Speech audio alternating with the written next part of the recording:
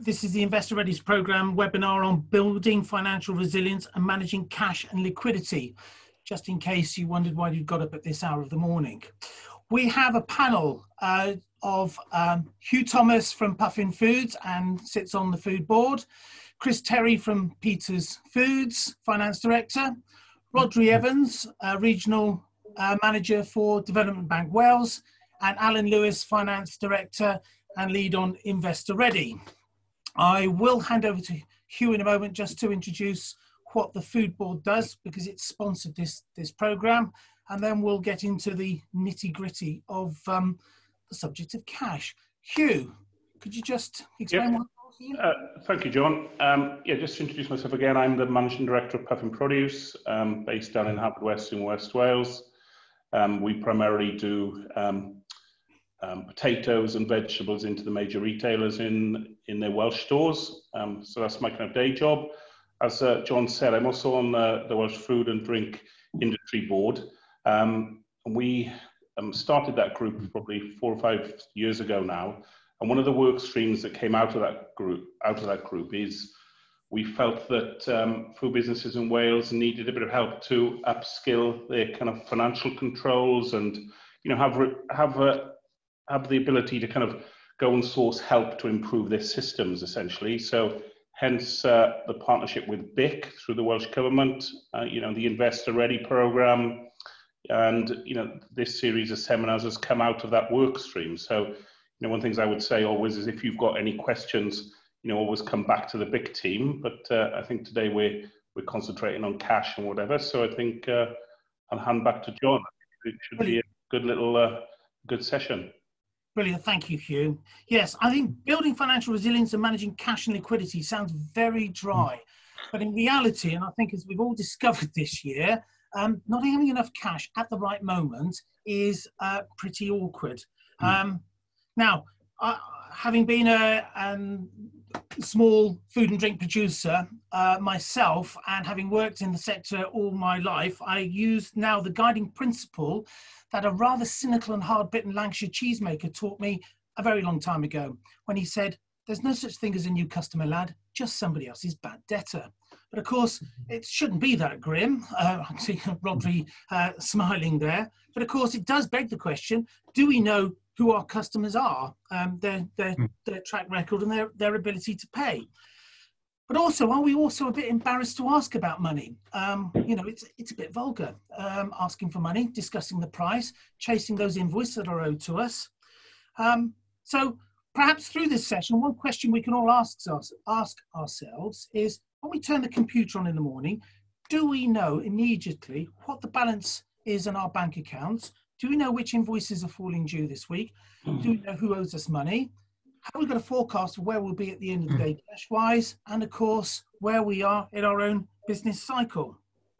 And of course, if we chase money, you need to make sure that we're entitled to it. Have we got systems and procedures in place for purchase orders, for terms and conditions? And most importantly, do we know where we are in our business cycle? A lot of food and drink businesses rely on Christmas or a seasonal uplift. And of course, one of the things that's going to be very difficult this year is to know, are we going to end up in a better position at the end of our business cycle than where we were at the start, given all the noise and confusion in this market? So if I may start with you, Chris, can I just ask a question? I'm going to ask this of everybody. What is cash? What do we mean by cash? Yes, it's an interesting question. I think cash it's any liquid funds you have access to. So, we have an ID facility that we use, because it frees up our debt straight away in terms of cash availability. So, in that respect, anything we invoice is immediately cash for us. It's different in other businesses where you just mentioned you've got to wait for the debtor to pay. But, cash does vary. So, it is anything that is readily available to spend, I would say. And from your point of view, just for those people, when you said ID, I mean, we're talking about effectively being able to get the money from the invoices that we generate today, rather than waiting 30, 60, 90 days, depending on who we're selling them to. How do you, from your point of view, from a management information point of view, how do you know where you are cash position today? Well, we do a daily cash forecast. So we have a 14-day look ahead on a day-by-day basis. Because we have some very large direct debits that we need to be aware of when they're hitting us. So if you're managing a low average bank balance, and if you've got 100,000 coming out of a direct debit once a month, you need to know when that's happening. So we do a 14-day rolling every day, which gives us visibility of what's going to hit us in the next 2 weeks. We then do weekly, a 13-week visibility, so we know what's on the horizon, and monthly, we do a 12-month view. So we've got 3 perspectives. Obviously, each one of those is, the daily is very accurate, the weekly is less accurate, and the yearly is not that accurate, to be fair. But yeah, so it's all about visibility of what's around the corner, I think. And has that forecast, notwithstanding the noise and the difficulties we've had at the start of the year, as you're starting to come back, are you finding that planning horizon, that visibility, as you call it, is that I mean, that's accurate for you, or a good predictor, but also something that you have to use with the people who support the business as well? Yeah, we find certainly the 13-week one is very accurate. Obviously, the 14-day one's very accurate. It's because we know what's coming immediately right to us. And we can see, we've seen our food service business take a real dive, and we can see that coming back. And you can see that in the cash flow. When you feed the sales expectation through and you drive that into cash, you can see that cash being generated in the forecast, because the bank balance will go from a very low or negative number to a positive number. So it's good to see that visibility, and it's reality as well. Yeah, something we'll come back to later on is the term over trading, and I suspect it's something that might be a hot topic this autumn as certain sectors come back. Hugh, you've got a fairly level business in terms of. Not really, John. We obviously, potatoes are kind of harvested in the autumn and then stored throughout the year until next year's harvest comes along. So you get storage costs, etc., on top of those potatoes, kind of evaporation losses, these type of things. So we work in a kind of yearly cycle where we're much more profitable when the potatoes are coming off the field, and we're almost kind of the end of the season. And before we start harvesting again, we're making very little, if any, money at all. So, but we are lucky is we can very accurately predict that raw material cost. And because most of our business is supplying the major retailers, and we've got kind of set fixed contracts with them, we can very accurately predict what is coming back in as well. So, as Chris just said, we do a kind of weekly, a 4-weekly, and a year projection. But we are very lucky that we can very accurately forecast our year projection, probably within 3, 4, 5% really.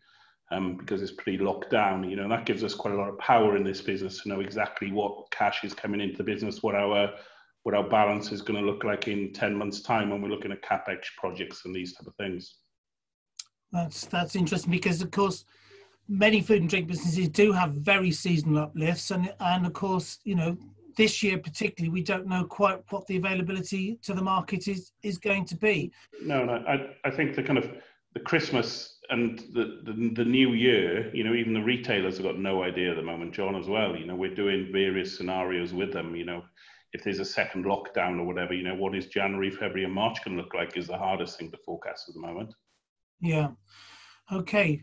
Rodri, obviously you have people, in the past I've been one of them, who trail up to you and say, well, we thought we were going to have quite a good season, but we haven't generated the cash we thought we had, and we're going to need more cash to get between here and Christmas.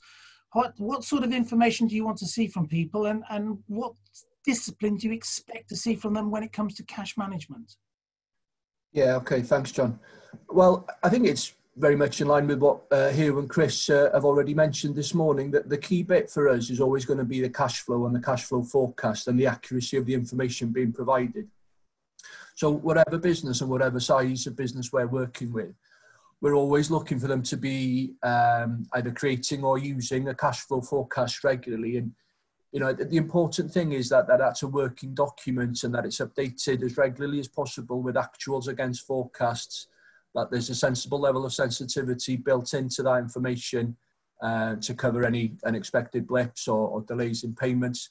And we're also looking for a safe level of headroom, if you like. We don't like to see things running too tight. So, that sensitivity and that headroom goes together. We'd like to make sure that there's enough of a safety net, if you like, so that the businesses know they're going to be safe and, most importantly, can get on with running the business and not having to worry about cash on a daily basis. Yeah.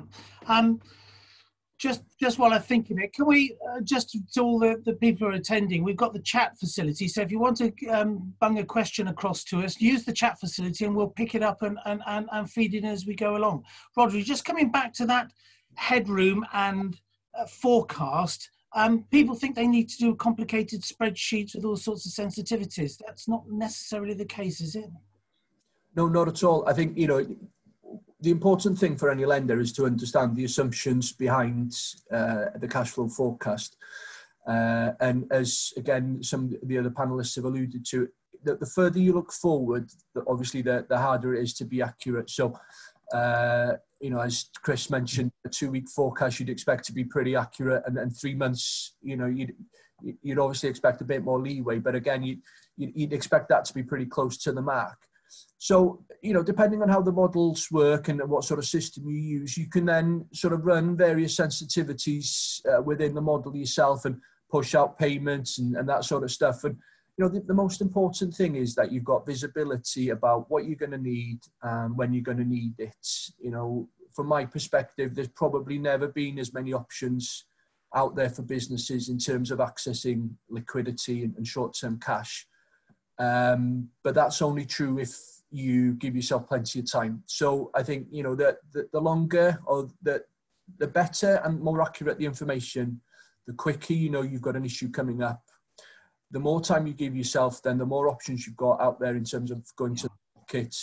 And I think that's the key thing for businesses in trying to make sure that they're managing their cash and liquidity, is to try and see your problems coming as far down the road as possible.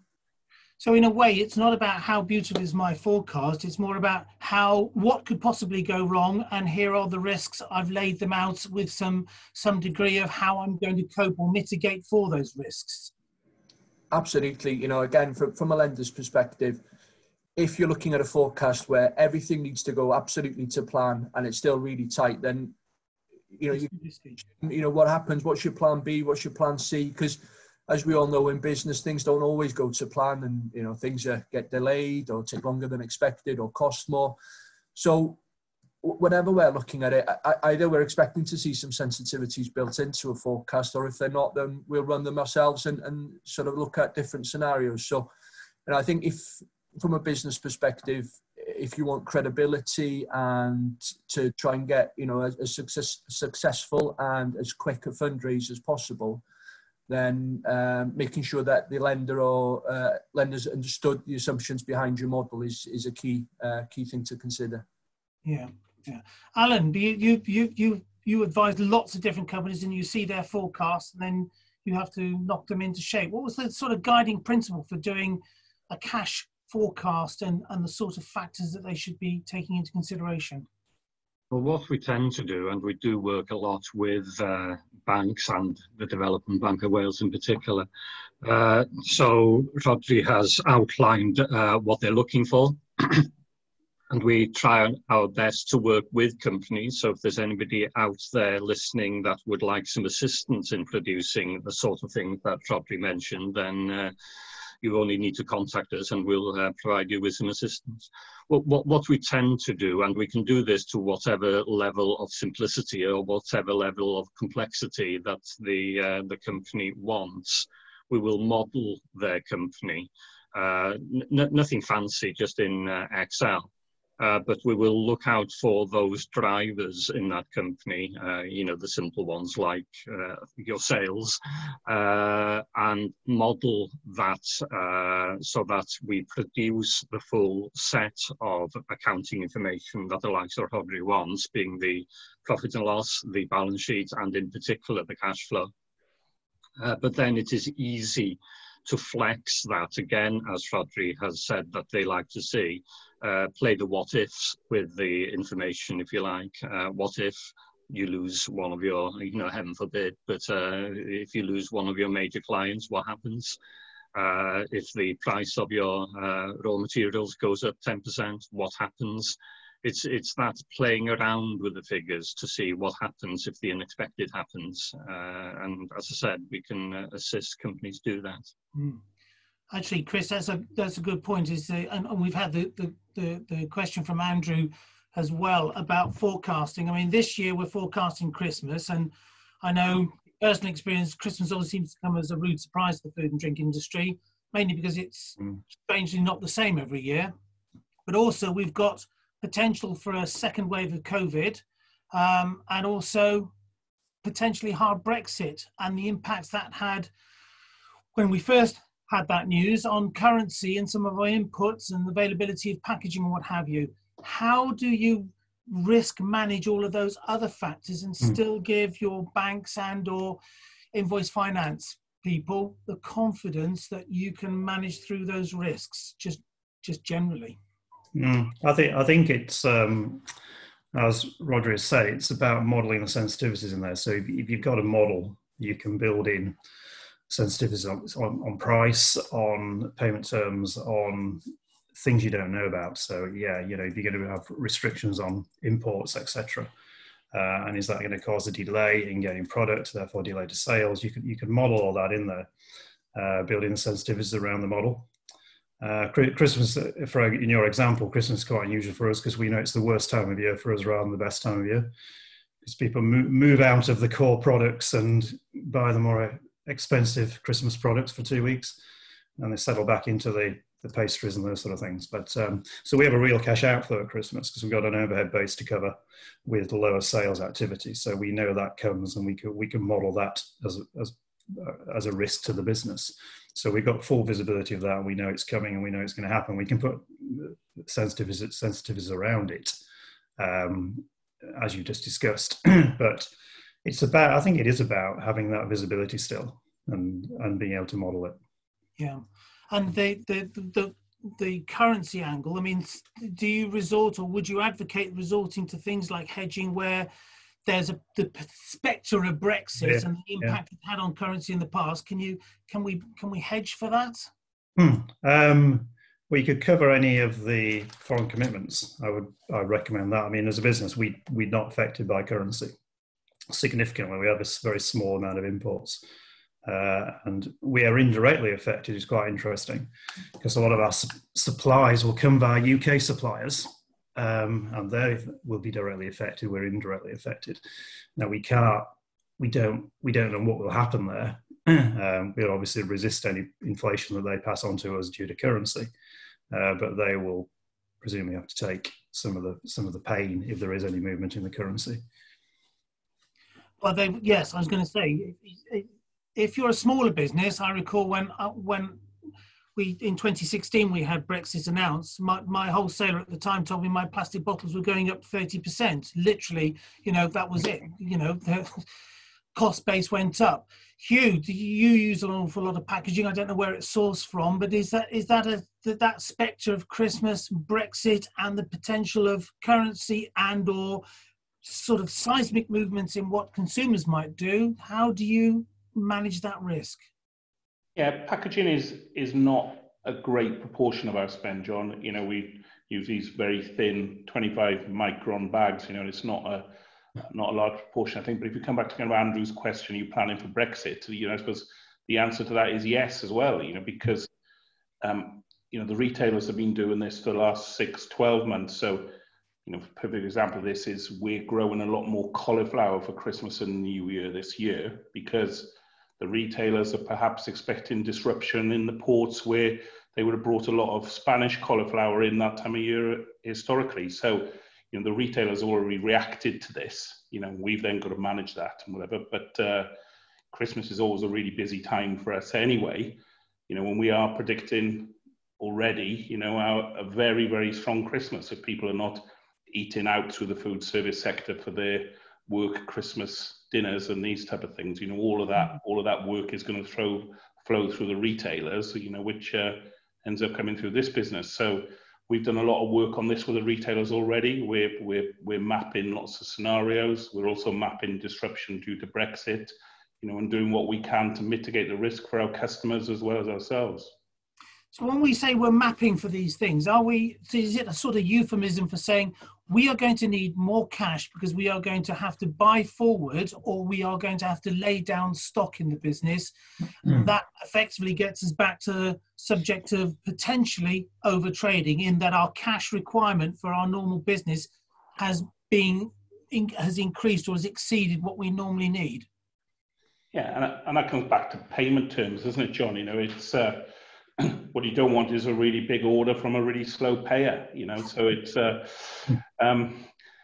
you know, we have to manage all of that. You know, and then we can move our terms with the retailers if they're asking us to do a lot more. You know, this is one of the things that we talk to them about. I'm sure you're going to come onto this later in the seminar, John. But you know, it's something that we're very happy to talk about. If they want us to do another 1,000 ton of business, we will. We'll talk about price, and then we will talk about payment terms. Yeah. And I think, to be fair to the retailers, they have improved, have they not, in terms of generally accepting that they can't hang on to this stuff for 30, 60, 90 days anymore? Yeah, they're spot on. You know, they're on the day. You know, that we never get, you know, unless there's some kind of delivery note discrepancy or something that just gets put to one side, you know, the rest of the money just comes on the day it's meant to come. Just to pursue this for a moment, because I was talking to a business yesterday that's growing stuff that's not going to come to market for 36 months. And of course, they're trying to put a price mechanism in with their downstream customers, because of course they want to buy ahead and hedge on the inputs, and they need to sell ahead to hedge on the price to know that they can cover the cost of those inputs. When we talked about mapping and planning horizons, how far ahead realistically can you have a conversation with a customer about what we're going to pay for and when we're going to pay for it? Yeah, well, you know, the conversations with retailers now, they are pushing contracts out longer and longer. You know, I think, you know, I don't want to name names, but, you know, you could almost go to kind of 5-year deals with some retailers now, because they see that as a mechanism of unlocking efficiency, because you can spend on CapEx for automation or whatever, and, you know, they're inflation free for 4 or 5 years. So, you know, there is benefits on both sides of that. So, you know, and then the payment terms is a separate thing, you know, whether you're 30, 60 or 90 days, you know, something that you've got to discuss with the retailer, and they've got quite a bit of flexibility in that now. You know, they are, you've seen some of the, you know, the published headlines that they're moving to shorter terms for some of the smaller suppliers and these type of things, you know, and that is available. So, you know, I would recommend to your person, John, is, you know, talk to your customer, you know, it's do that nice and early, and, you know, see what they've got to say. Yeah. But Rodri, I mean, this is going to characterise our autumn, isn't it? Is people having to, what we call hedging, which is effectively just trying to plan forward and nail down prices and contracts so that we've got more known knowns. How easy is it to finance stock term, you know, stock loans and the like, so that people can carry that stock, particularly if they want to send it off-site in advance of either Brexit, as in, you know, there might be a lot of tinned cans of rice pudding on the other side of the channel waiting to be called off, or just put in cold store ready for Christmas, and you've sort of booked your spot and you've booked your price. Yeah, you know, I guess, John, you know, again, from a funder's perspective, nobody's expecting that business is going to cover absolutely every risk that's facing them. You know, that's not realistic. We're not expecting every base to be covered, because it just can't be done. There's inherent risks in running businesses, as we all know. I think, you know, what we would expect to see is that the risks have been identified and steps taken to try and mitigate those where possible. And where that's not possible, either at all or in part, then look at what the implications are for the business and what steps can be taken then to address those risks, and what the implications would be for the business. So the overtrading, which I imagine is one of those things that we might well start talking about this autumn, is that something that you're mindful of and give advice to clients on? Yeah, we're always mindful of that, especially, for any growing business, there's always going to be that risk of overtrading. Comes back to the cash again and the liquidity, and it's all tied together. And, we keep coming back to this cash flow forecast. If you're going to be taking on new business, potentially different payment structures, different payment terms, then you've got to model that into your cash flow to see what the impact would be. Especially for smaller businesses or businesses starting out, I think there's a lack of understanding sometimes that more business is more dangerous for your business than a lack of business. If you can't fund it, then you're going to run out of cash very quickly. And that's the major cause of failures for business. It's not a lack of profitability sometimes, it's a lack of managing cash. Well, I think Hugh alluded to that, and he was starting to sound like my Lancashire cheesemaker, in that salesmen come wandering into the business. Oh, look, I've got this lovely, great big new order. Blimey, that will finish us off now, because of the sheer requirement of cash and disruption. And of course, there's some due diligence to be done on this stuff as well. But just coming back to that, if you are growing and you're trying to scale up again because you've quietened down in the first half of this year, how should companies, apart from bringing a cash flow forecast to you, what's the sort of hierarchy of cash sources that they should be thinking about in terms of funding that additional stock to do that extra business?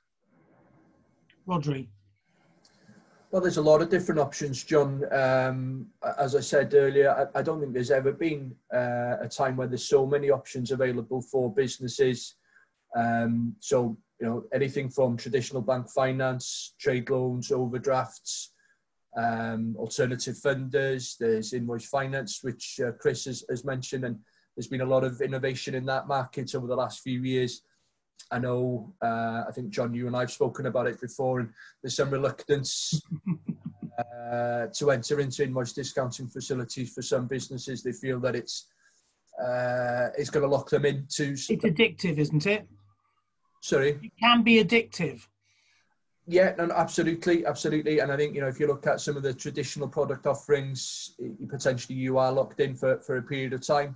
I think there's some benefits to it, and it's the type of facility that can grow with your business. So when we're talking about overtrading, that is potentially quite a simple and neat way of getting over that, as long as obviously you're talking to your funder and, they can increase the credit limits and the credit line. But, there's different products out in the market now, that things like selective invoice finance, so that if you don't want to use a finance facility on a permanent basis, you can select which invoices you want to sell. That gives you flexibility and availability of short-term cash.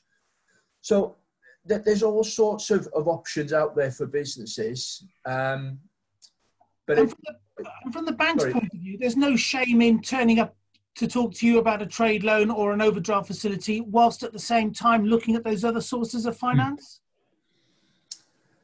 From a development bank perspective, we don't provide overdrafts or trade loans. That's not the sort of thing we do. We're more of an investment bank. But I think I come from a high street banking background. Certainly, you'd be expecting businesses to be looking at a range of options. What you don't want is to be faced with a call, say, on a Friday afternoon to say, I've got a massive direct debit going out on Monday. I need a huge overdraft increase. You want people to have been prepared, looking at their cash and managing that, so that you've got time to look at it, from a funder's perspective. And as I said earlier, I think it's the better your information and the more accurate it is, the quicker and the earlier you know what your cash requirement is going to be. And the earlier you know, then the more options you've got. If you can see it coming 2 or 3 months down the line, then there's loads of options out in the marketplace for most businesses.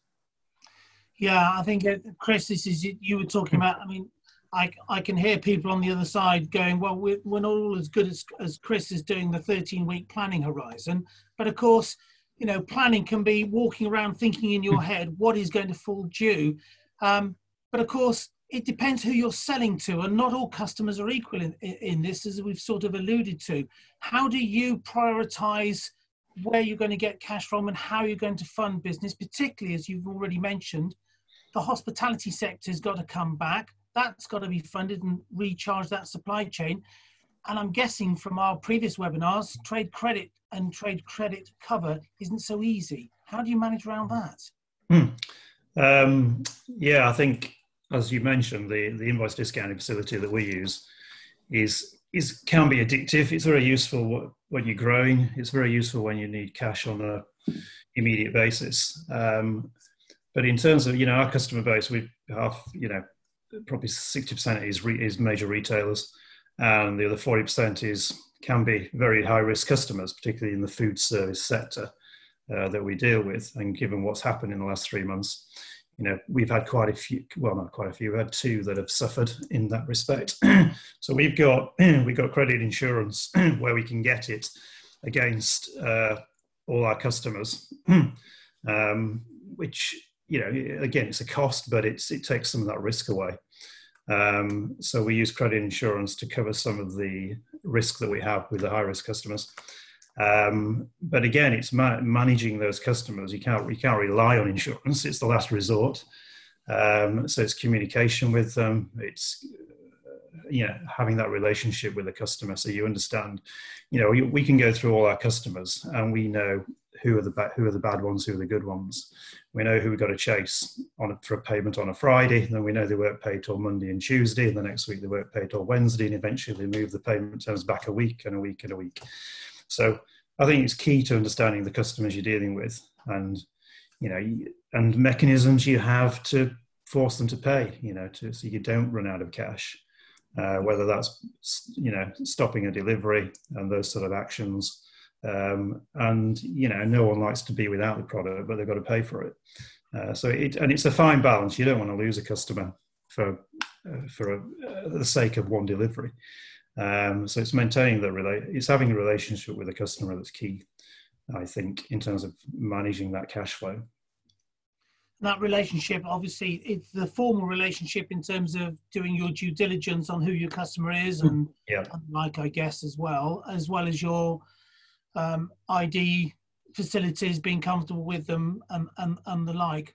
Where you don't know the customer, do you have a procedure for sort of how you bring on board a new customer and how you get them trained to your credit terms? Yeah, so we'll do pro forma initially. So the first couple of orders, they'll get a pro forma payment with a very small and high risk. Clearly, if they're one of the large retailers, we don't do that. You can't do that. But where they're independent traders, small shops, we'll have a pro forma basis with them. And then when they've got a record of maybe 3 deliveries, we'll review their credit rating. For example, Credit Safe, any of the credit agencies. I'll review their accounts if they've got any accounts visible. A lot of the small ones are micro entities, so there's nothing to look at. And then it's really just initial terms being low risk in terms of 30 days, £10,000 in our case. It's that sort of relationship. And if it grows, then you evaluate it again. But it's small steps, I think, in terms of building that risk profile. Hugh, is that much the same for yourself, or do you not see that turnover in? Yeah, well, we are very much a retailer-facing business. We're 95%, but we do have blocks of excess raw material that we have to trade away. So then, the kind of potato industry throughout Europe is littered with bad news stories in that area. So, but we know our sector, so we will deal with trusted partners. And, if there's somebody new, it's a very similar process to Chris. It's starting off slowly. I think what we do here as well is we're really rigorous on our credit limits, for even the kind of the more trusted partners, so there's, if people are hitting those credit limits, we're speaking to them really early and going, look, I know you've ordered this for next week, but you're going to have to send us a check for this, if you know what I mean. So we're just keeping an open, the finance team here are keeping a really open dialogue with those guys of, keeping them within their credit limit, and don't let that kind of credit limit drift over time because you're not looking at it. Yeah, I think I wasn't joking when I said about getting customers trained. I mean, in my previous life, particularly in dairy, I mean, I remember asking 2 tankers to pull over to the side of the road and wait until we got clearance for money that had gone in the account before they rocked up. It was, you know, it's particularly difficult to run a business if you haven't got the raw material, and that sort of sharpens the focus for people to pay. But as you say, it's not great for the relationship, and it's, you know, are you better off using, do you think, anybody here really, third-party credit companies to go and chase your invoices? I mean, with invoice finance, that's sort of being done for you to some extent, Chris. Well, we don't contract that out, so we chase all our own. So we don't subcontract the actual collection. So we just use the cash available from the invoice rather than collecting it. We sit on the other side of that, where we get chased by third parties that have contracted out. It's not the best way, I don't think. It's very impersonal. It breaks that relationship with your customer or supplier in terms of passing all that work to someone else. And they can be very mechanistic in terms of how they operate as well. So there's no sort of leeway, no understanding of the customer or supplier that you're dealing with using that. It's a way of managing the cash collection, but it's very impersonal, I think. And it, as you say, it risks damaging that relationship. Yeah.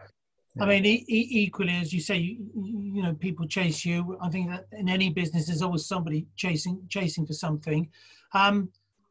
Particularly in a crisis, I've always said to people, the worst thing you can do is stop talking to people, because if you stop talking, they start to, in their own heads, blow any potential issue up out of all proportion. It's, you know, that value of talking, you know. I guess you've got more leeway out of people as a result of talking rather than ignoring them. Yeah, no, it's certainly good advice, I think. It is about that. It's communication, I think. That's what it's about with suppliers and customers. Yeah. Alan, just coming back to this business of short-term overtrading and stock loans. I mean, I know several companies at the moment who've got either a relationship like Hugh was saying with major retailers, where they're ready to finance some of the stock they know they want built in as a contingency. What are the options for smaller businesses, food and drink businesses, who know they've got to lay down stock, but not sure how they're going to, one, how much it's going to cost, and then how they're going to finance it? Yeah, I think one thing that's coming out of this is that we're talking about short-term cash, and we shouldn't fall into the trap of thinking that short-term cash is something that you sort in the short term. Short-term cash is something that you sort out in the long term. It can take a long time to sort it out. So it's maybe a bit of an infuriating answer to some people who find themselves in difficulties. But the best plan of all is to plan to make sure you don't end up in difficulties.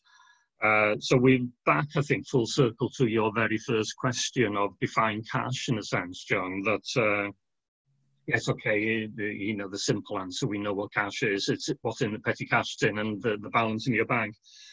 And then a step above that, you have liquidity, what you can get hold of fairly quickly, collecting debt in and so on. And then you have facilities. And, you know, all of this has been mentioned before, so I'm just pulling it together, if you like. And the concept of headroom has been mentioned. So the trick really is to, in the long term, and well before you really need to cover for additional stock or whatever it is, coming back to your actual question, make sure you've got the facilities there to handle it. Or if you don't have the facilities there to handle it, pull back on your growth. You can't have it both ways. You need to plan ahead, as Rhodri has said, and as everybody else has said. Don't hurtle forwards and then worry about where the cash is coming from. Decide how much cash you've got and what you can do with it. So that means surely you've got to have management information systems that tell you which customers are worth more than the others. If you can't satisfy everybody, you've either got to be a bit strategic and say which customers are going to be there for the long term, or a bit short term and decide which customers give you the best gross margin? Yeah, absolutely. Again, as well as you obviously know, John, that is something, again, we can assist companies with.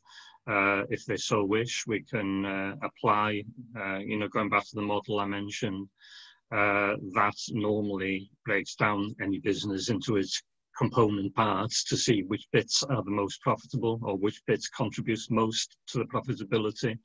And if you absolutely must make a choice between two things, yes, obviously you would go in favour of the one that is most profitable. Yeah, which brings me back to my pet subject of manufacturing the right stuff. Hugh, I guess one of the things you'll know from all the contact you've had with lots of food and drink businesses in Wales is that some people feel they've got to keep busy in the crisis and make just small batches and the like, not realising that they push wastage figures up, but also that the ingredients sometimes have more shelf life on them than the finished product. And you can make matters worse by perhaps not doing what Alan suggested, which is pick your customers and then make to order and try and preserve cash rather than manufacture and drive up waste.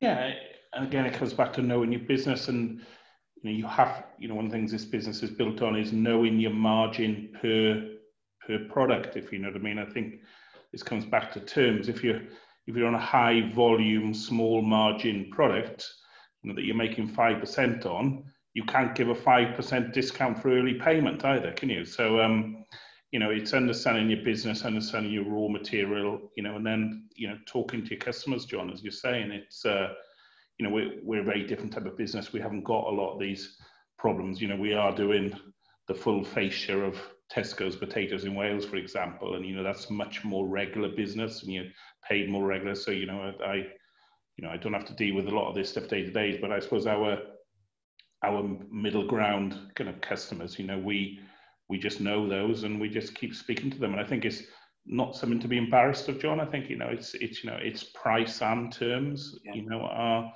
the things come in, not just price. So, speaking to those guys regularly, and even if they have a conversation going, look, I'm waiting for payment, that's hopefully coming this Friday, so I'll pay you Monday, it's not a difficult conversation to have that, and I don't think anybody should be embarrassed about having those conversations. No, and it usually feels better and it's a lot less stressful if you've had the conversation and that for both parties, at least they're talking to each other and they know what the situation is. I think from personal experience, in both directions, what Chris was saying about keep the dialogue going, keep the communications going is often a lot better for all concerned. Yeah. Chris, coming back to that business about manufacture, do you get involved in terms of saying to the factory sometimes, look, we need to rationalise and or be careful if we're in a crisis situation about what we make and how we make it, maybe not make everything? Yeah, we do. We do that as a continual process. We have, even when we bring a new customer on board, because often they're not going to be one of the major retailers. They're going to be smaller ones that we acquire during a year. And we'll have an expectation of sort of volumes for those customers.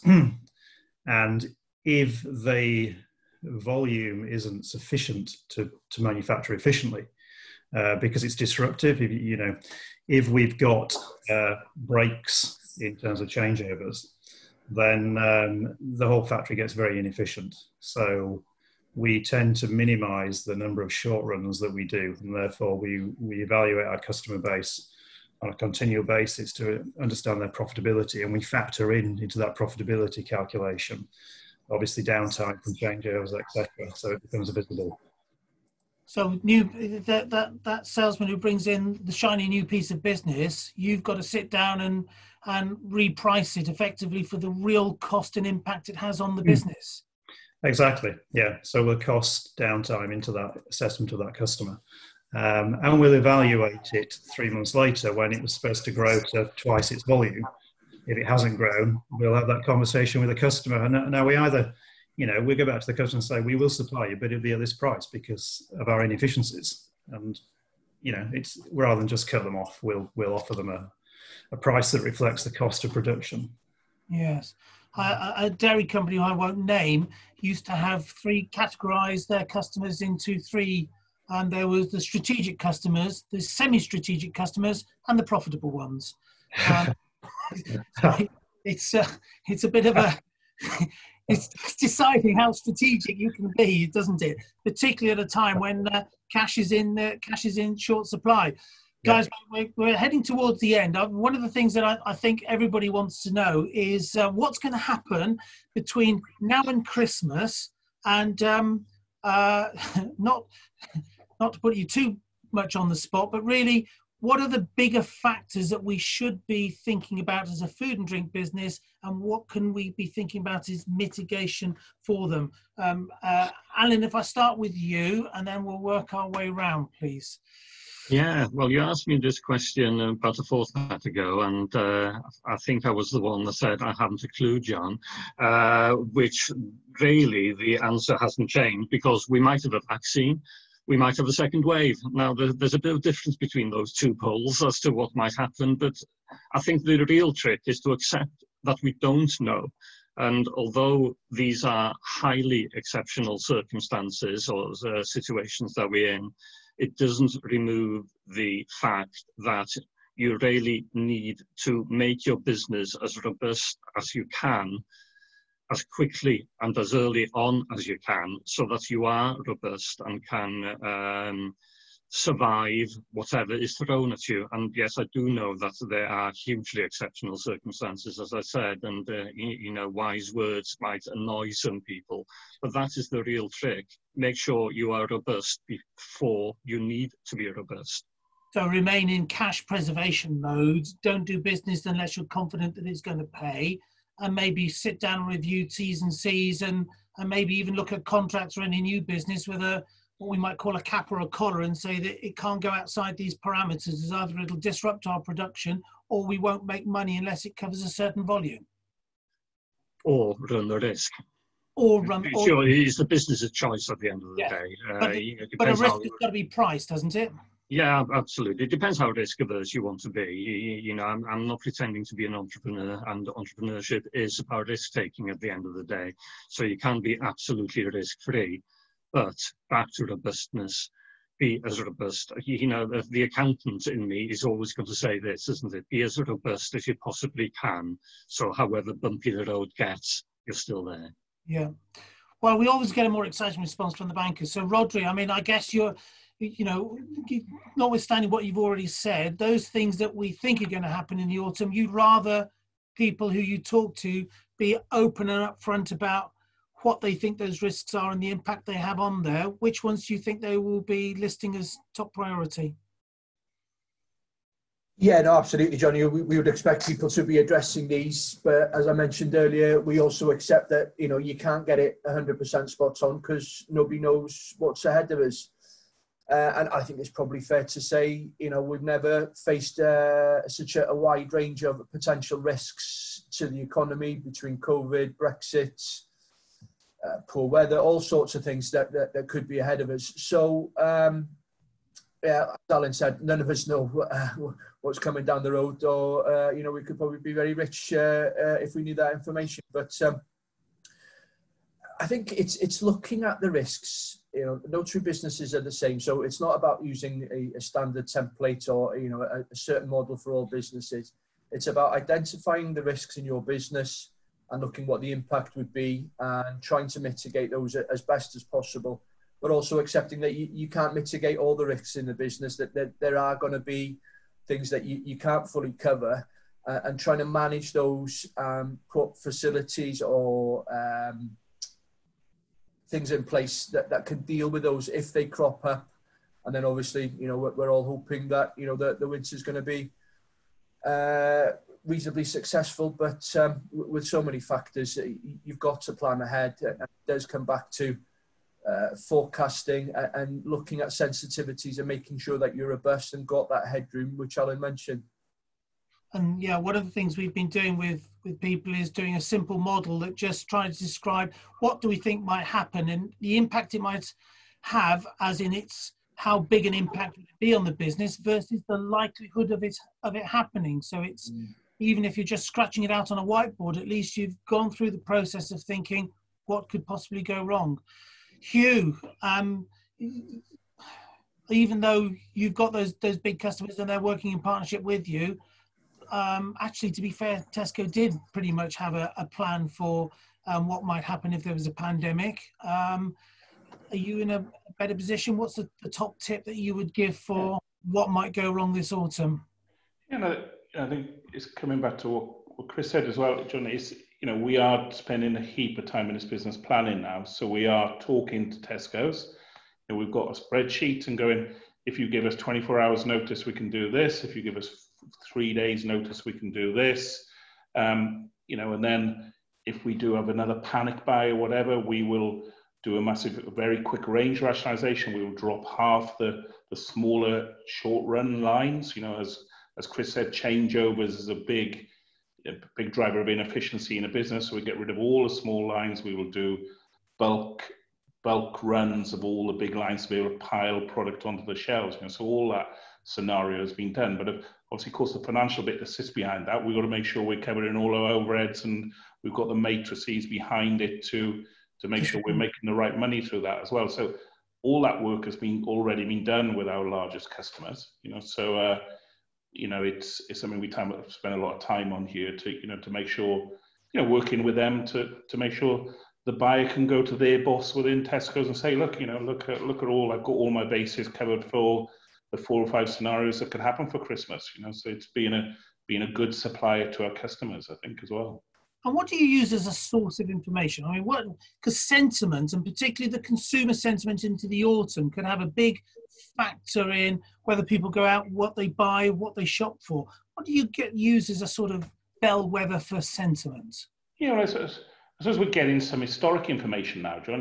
We saw the last panic buy. We've seen the current flow now through the retailers. We are starting to get kind of data sets of what we think might happen. We know what Tesco's store in Haverfordwest sold for the worst 4 days of panic buying, if you know what I mean. We know what the stock availability was throughout that day, so we know what, if the shelves have been full all day, what they would have sold, so we can work back from those figures we use in customer information. If you're a smaller business and you don't have access to that sort of market data, I mean, you and I have got previous in other organisations where there's been sort of economic data kicking around. What do you use as a bellwether for what's the direction of travel here? Read the Sunday papers, John. It's literally Chris Smith in the Times, etc. Yeah, we've got a good management team here. We all just will sit around the table and we go, well, Boris Johnson has tightened everything in England. Are we heading towards a more retailer-focused Christmas again? Because the food service sector is not working out the hours. That's a conversation we had on Monday here now. So let's retweak our volumes for Christmas. So we did that on Monday. So it's being live and seeing all the information that's in front of us. Chris, what's going to happen between now and Christmas? What are we going to worry about? Well, as Rodri and Alan said, it's hard to say what's going to happen, but I think our concern is probably supply chain disruption, because I think it'll be different if we do get a second spike in COVID and Brexit later on. I think there'll be localized lockdowns because of COVID, which can cause, potentially, you can see where a manufacturing site gets closed down because it's got a high infection rate. Suddenly that disrupts the whole supply chain that's feeding into.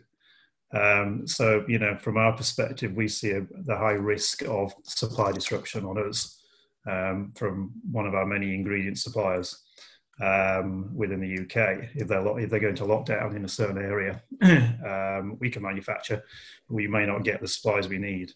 So I think it's about managing that risk from our perspective in terms of getting dual supply in place and those sort of alternatives. I don't think there'll be a full lockdown. I think it'll be localized, and that will cause not total disruption, but specific supply disruption. Yeah.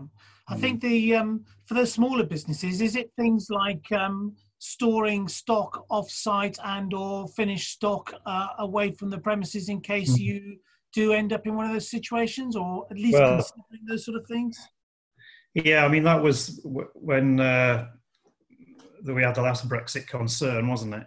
Yeah. We had a lot of cash tied up, and manufacturing output rose temporarily in that quarter due to people just piling up stock, and then dipped down the second quarter after that when it wasn't needed. So, hard to say, really. I mean, if you've got the cash and funds to do that, and you can safely store and manage risk like that, you could do it. Most companies don't have that headroom or the cash available to put it into stockpiling. So it's about managing it without using cash almost is a challenge, I think. Yeah. So maybe getting your customer to store it for you and then invoicing them as they draw it off. A consignment stock basis, potentially, yeah. So those sort of slightly more imaginative of ideas. I mean, that's worth saying, I think, for everybody, is that that's one of the things the Investor Ready program is there for, is helping people talk through some of those issues, manage those risks, and how they're going to impact on them financially. So anyway, as I'm going to draw it to a close, one word top tip from everybody before we leave. Alan, top tip? Make sure you've got your facilities in place. Yeah. Rodri, top tip? Give yourself plenty of time to deal with any problems. Yeah, time on the ball. You, top tip? Plan and keep planning. Plan and keep planning. Yeah, forecasting. I think it's the overarching theme for all of these webinars, really, isn't it? Chris, we've left you the last. It's most difficult top tip. I think it's about visibility, really. I mean, understanding what's happening in your business in the next 3 months, 6 months. So you know what's coming around the corner. You can plan for that. As I think Rodri said, no one can turn up on a Monday morning to the bank or anyone to say we've run out of cash. You need to be looking at that a month ahead at least. Yeah, no, I think that's great. I think, gentlemen, can I thank you all? It's been, I think it's fascinating subject. I think it's going to get more interesting as we roll into the autumn. Thank you very much indeed for your time and attention. To everybody else, thank you very much for rocking up at this time of the morning. I hope we've made this interesting and hopefully given you some insights and some ideas. You know where we are if you want to talk about these issues further. Just to remind you that we've got a couple more of these. We've got one on around the 9th of September, which is going to be looking at e-commerce, as in the financial implications. One of the things we've learnt this year is that a lot of food and drink businesses have been online and trying to make it work. Does it work? What's the best way? What are the financial models for that? That's what we're going to look at on the 9th of September. In the meantime, once again, thank you to everybody. Thank you for giving up your time and your attention. Thank you.